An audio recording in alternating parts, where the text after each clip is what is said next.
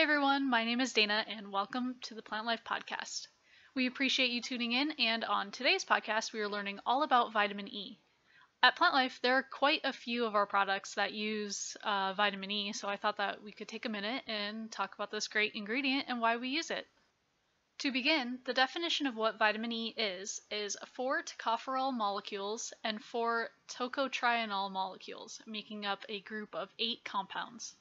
While vitamin E is made up of both of these molecules, its scientific or Latin name that you will find on packaging is just tocopherol. Did you know that vitamin E isn't just vitamin E? There are actually 4 different types: alpha, beta, gamma, and delta tocopherol. According to the American Journal of Clinical Nutrition, the most commonly found type of vitamin E in North American diets is gamma tocopherol, which is readily found in corn or soybeans.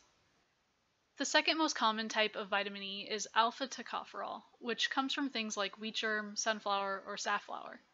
Interestingly, the Micronutrient Information Center, or MIC, of the Linus Pauling Institute at Oregon State University summarizes that alpha tocopherol is the type of vitamin E that the body prefers, and is the only type of vitamin E that can help with vitamin E deficiencies.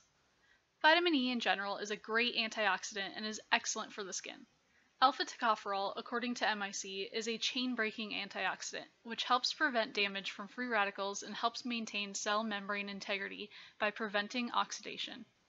It is also considered a radical scavenger, which means it is a substance that helps remove unwanted impurities.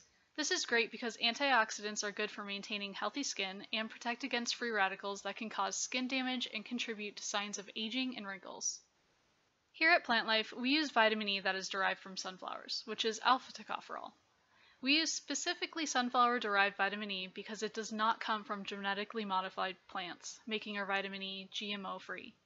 Because of its antioxidizing power, vitamin E makes a great ingredient to help reduce oxidation of other ingredients. While not a preservative, it can act as a natural preservative for oil-based products and helps create a more stable product with a longer shelf life. Vitamin E also helps moisturize, soothing flaky, dry, or itchy skin. Because it is moisturizing, it can help with sunburn symptoms like burning and itching, and also signs of psoriasis.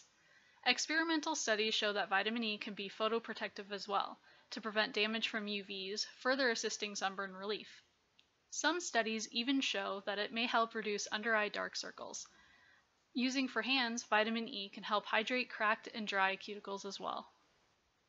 If you're interested in vitamin E products, we carry a great soap called Carrot and Vitamin E that combines the power of vitamin E with all the good nutrients and antioxidants from carrots into one amazingly moisturizing soap. I personally use this soap on my face for a long time. It has a very mild aroma and it feels really soothing.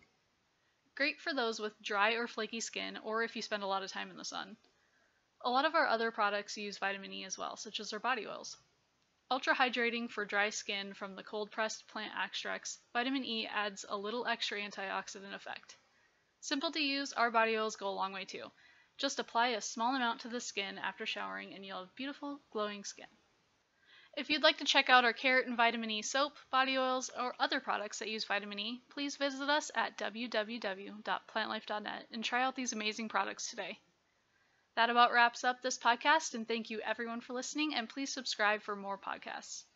You can also find us on Facebook, Twitter, Pinterest, or Instagram. Thanks again. See you next time.